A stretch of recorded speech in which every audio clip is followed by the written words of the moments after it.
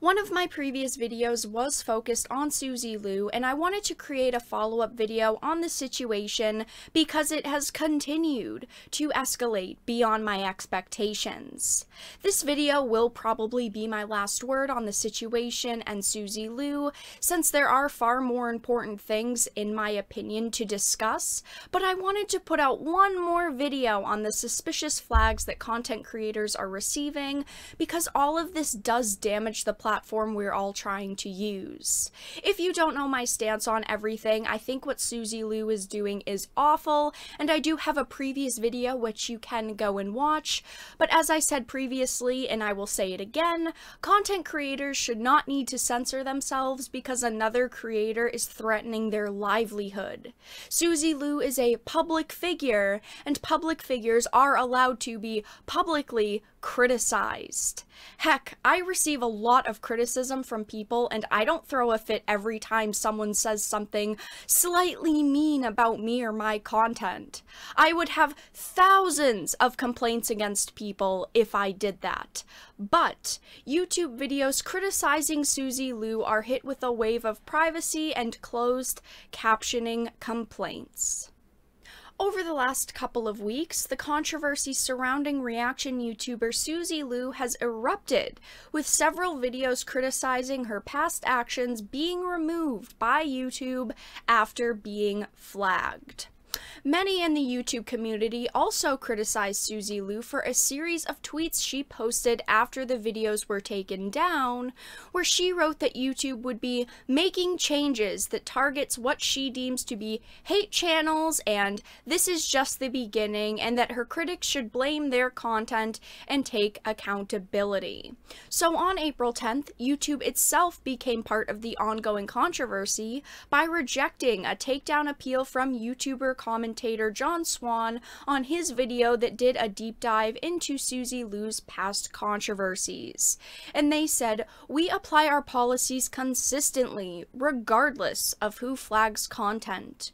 Your video was flagged by many users before being removed. The team reviewed your appeal and confirmed that the video did violate our harassment policies. And we appreciate that you re-uploaded an edited copy of the video that complies with our policies and does not include repeated attacks based on someone else's appearance.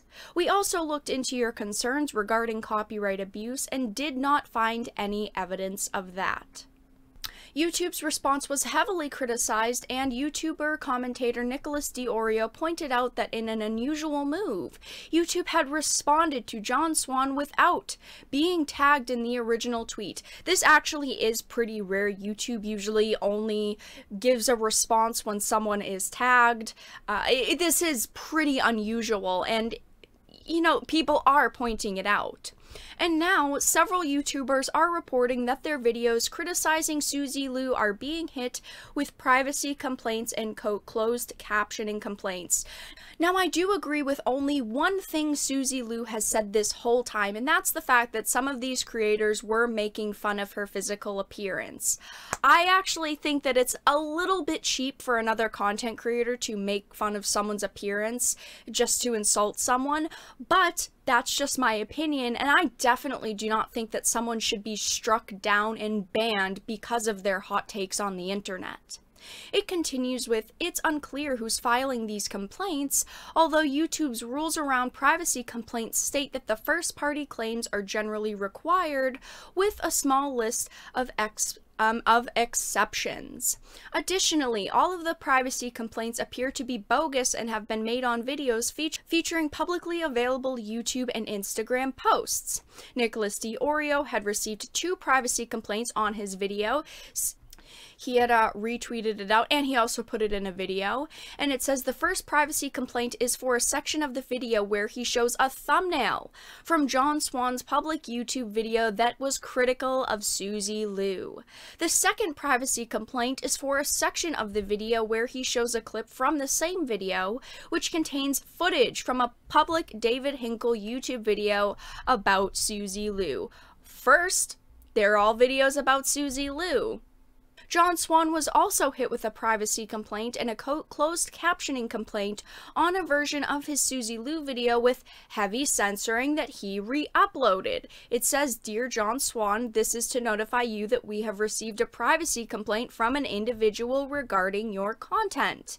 Then the Tipster News YouTube commentary channel, which was recently hit with a channel strike and had several of its Suzy Lu videos removed, also received a privacy complaint on one of his Suzy Lu videos. Again, it says the same exact thing, and then this privacy complaint is for a section of the video where Tipster displays one of Suzy Lu's public Instagram posts and reads the caption. Her Instagram is not privated. Anyone can go and look at it, and anyone can go and talk about it. Therefore, people are able to commentate on it. If it was a private post, maybe on Patreon, that only specific people could see, or even if the Instagram account was locked, maybe she could get away with this. But this was a public Instagram post that he was narrating on. And Jeremy Hambley from the Quarterings YouTube commentary channel said that several of his videos about Suzy Lu have been hit with closed captioning complaints. And the article ends with, "This recent wave of privacy and closed captioning complaints combined with the takedown of several videos that are critical of Suzy Lu has amplified the attention of her past controversies, and with many YouTubers in the commentary space now discussing these recent events, her flagging history, her previous temporary channel termination for copyright infringement," very ironic, and her use of copyrighted anime content. Now, she did actually put up a video that the people in this situation, like the Quartering and Tipster, have dissected, because she made a lot of questionable statements where she said, like, YouTube randomly approached her to ask her if a channel was bothering her or making her feel uncomfortable, and they asked her for her side of the story since they were doing a major investigation, which seems like a load of bullshit, in my opinion. Maybe YouTube did actually contact her, maybe they do actually really like her, and that is actually evidence as to why she's not being kicked off of the platform when she is partaking in copyright infringement. But if YouTube thought some creator was this giant harasser and they had evidence, why? I don't think that they would be asking multiple creators for their side of the story. I think that they would just ban him right away if they had all of this evidence. But unless YouTube takes action against her or bans a creator because of her complaints, I think that I will just leave the situation alone at this point. I'm sure that you all can clearly tell what my opinion is of her on this situation. But if you enjoyed the video, please make sure to give it a like and subscribe to the channel. And of course, if you did not, make sure to give it a dislike. I appreciate your support either way, but I will talk to you all again in the next video really soon.